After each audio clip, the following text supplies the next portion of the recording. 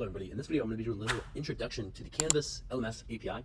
What we're going to end up doing in this is we're going to show you how to actually get assignments in a given Canvas course. And so what we're going to go ahead and start by doing is Google search Canvas LMS API. You'll find this by Instructure.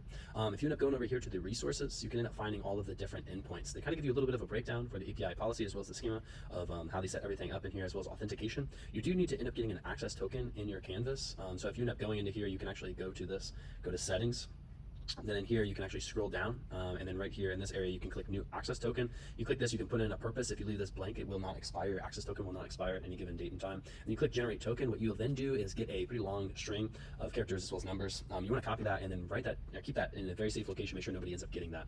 But then what we can end up doing is we'll pass it into this app scripts. And so I actually have this mine listed up on the top. It's actually underneath my hidden access token function. And so if I end up calling that, I can end up going just like this, variable access token equals, and then I'm just going to end up calling this token or this function.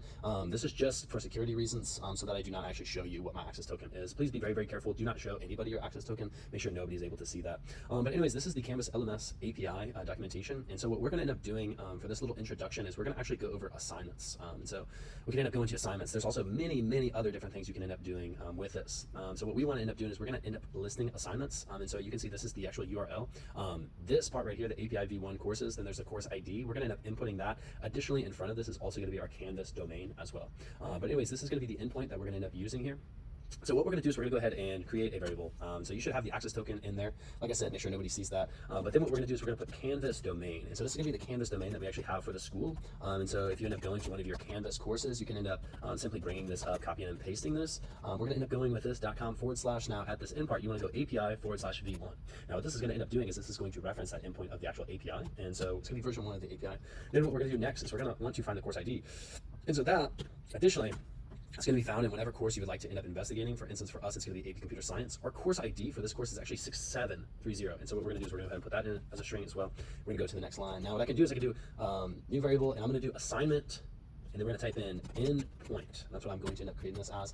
So now what we can end up doing is we can concatenate the string where we have the Canvas domain plus at the very end of this, we want to end up doing a / and we're going to actually go courses. And then we're going to end up throwing in a / in there again. Then what we can end up doing here is we can attach that course ID in there, concatenate that.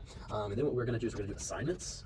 That's the endpoint that we want. And then we're going to do a question mark, and we're going to go access _ token equals, and then this is the point where we're going to go ahead and concatenate our access token that we ended up getting earlier. We're going to put that in there. Now this is the assignment endpoint. What we're also going to end up doing is we're going to end up actually making a request for this. And so what I'm going to do is I'm going to put assignments. So I'm going to go down here to right here. And what I'm going to do is I'm going to use the URL fetch app that we were talking about yesterday. And then what we want to do is we want to fetch. Now what I can end up doing is I can pass in that assignment endpoint into here. Now after I end up making that request, what we want to do is we want to actually get the content text. This is going to actually get this as text for us. It's not going to be a whole bunch of numbers in a list.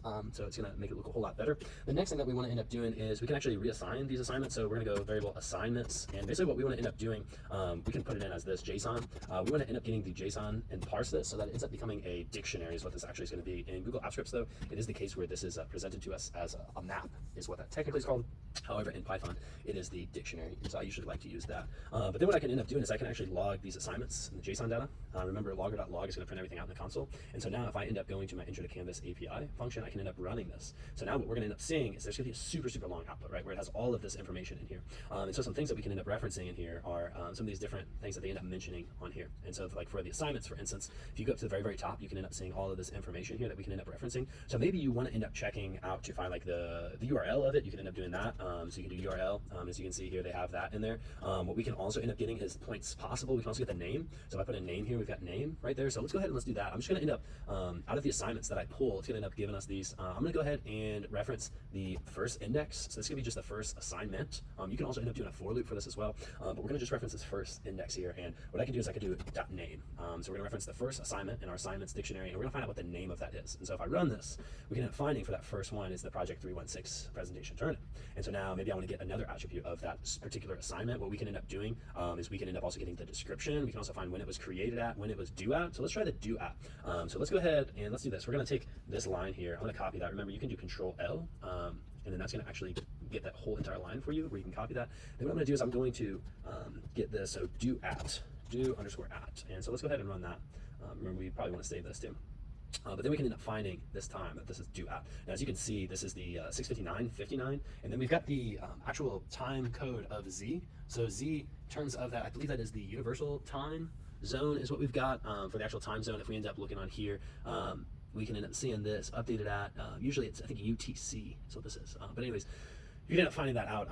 Most of our assignments are due in our time zone being 11:59, right? So this is just a different time zone that we're in here. It might be Zulu time or Zebra time, but it's basically the military code for UTC. So that's what they end up using on Canvas. But there's other things you can end up getting to, like logger.log, and then we can end up finding, like for assignments, JSON data, referencing that first index. You can also end up getting the points. So if we go on here, we could maybe search on this webpage points, and we see that points possible are on there. So then I can Control C, bring that back in here. We can paste this, and then now we can see for that particular assignment as well, how many points that is going to be out of as well. So this is kind of just our first intro and how to make our first requests using an API such as the Canvas LMS API. But there's many things that you can end up doing with this. As we said before, check this out over on this side. You can bring up quizzes as well, so if you need to find some quiz information, really anything, calendar information, a whole lot of things you can end up doing with this to end up streamlining and automating processes. Anyways, hope that was helpful. Bye-bye.